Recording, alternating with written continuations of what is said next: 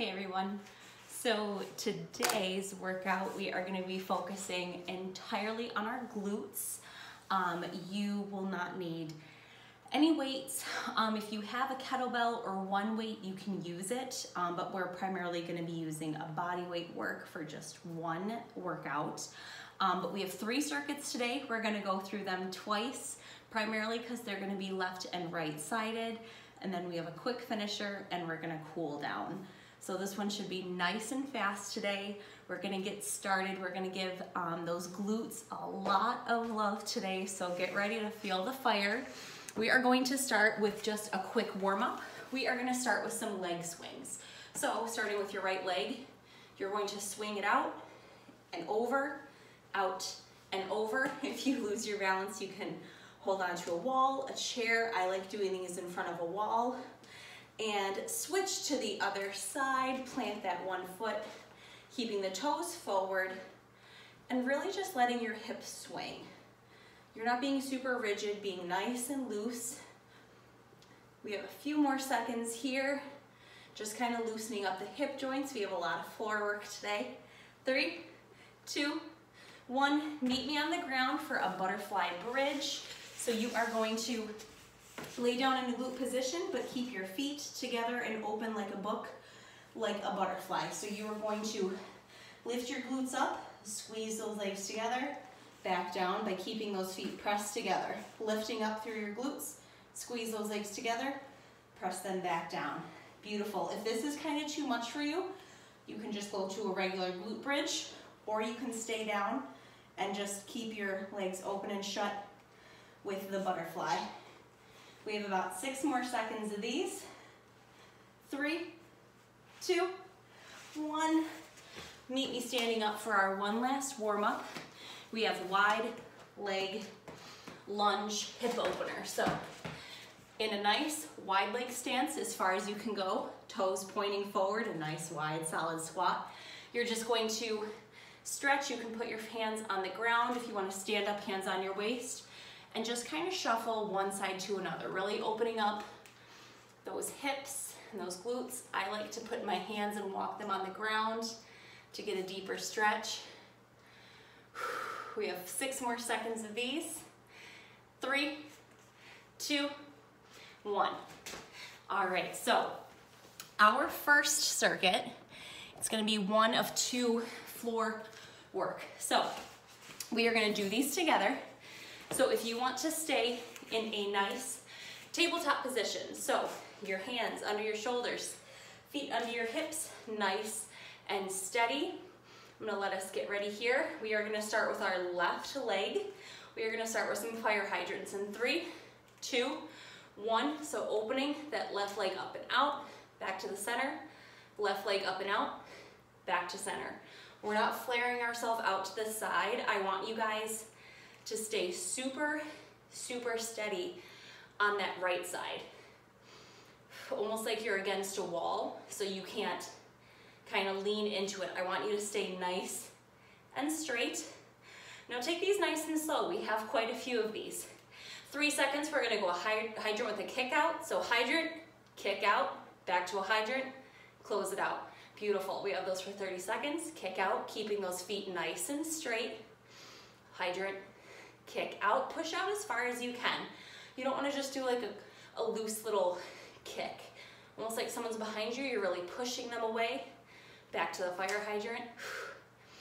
Now you're keeping the one side of your body super straight to activate that glute. From here we are going to straight leg raises, so straighten that leg out and just lift. Lift. I'm actually going to go a little bit like this. Beautiful. So you can see we're not arching our back, nice and straight backs.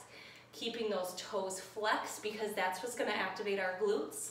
If your toes are pointed, that's going to activate more of a hamstring. So activate those glutes. Guys, we're a little more than halfway. From here, we are going to angle our feet 45 degrees, point that leg out 45 degrees, and we are going to still do those straight leg lifts. Beautiful. 30 seconds of these. Giving a lot of love, making sure we're really planting in that opposite, in that right side. We're not leaning in, we're really kind of doing a micro wrap in our elbows to give ourselves that we're not leaning into that left side. We are gonna go right into a pulse to the ceiling, so almost like a donkey kick, 90 degrees, just little pulses. Beautiful. Keeping a nice straight back, we're not arching. Nice straight back. Again, see how my foot's nice and flexed. Just a teeny tiny little pulse to get that glute, a little bit of that back hamstring there, a little bit of that quad. Now you'll feel a little bit of work in your outside right glute too because it's holding a lot of that weight. From here, we're gonna do a pulse fire hydrant. So back to our fire hydrant position, out, just itty bitty little pulses. Oh my goodness, my glutes are already on fire. After this, we have one more, and then we are gonna go onto our right side. 15 more seconds of this side, just little pulses. I'm actually going too big, keeping that foot nice and flexed.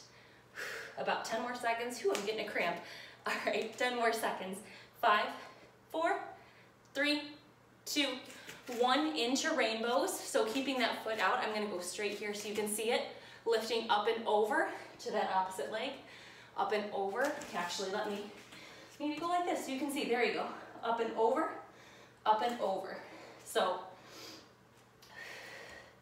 again, keeping the back nice and straight. See how I'm not like leaning into each side. You have a nice straight back. You have about 6 more seconds. 3, 2, 1. Shake out those wrists.